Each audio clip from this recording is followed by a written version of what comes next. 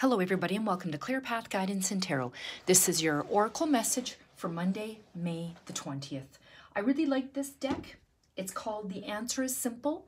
The messages are very simple, and sometimes it is a message that people just need to hear for the day. All right, so the card that I pulled today is Stick With It. As you wake up your spirit and begin to live in the higher frequency of love, the ego becomes confused and wants to resist. This new energy displaces the ego's power and renders it impotent. So it tries to reverse or arrest the changes. Be aware of your ego's resistance and stay true to your spirit anyway. Ignore inner ego dialogue that suggests you're wasting your time and thus tries to discourage your efforts.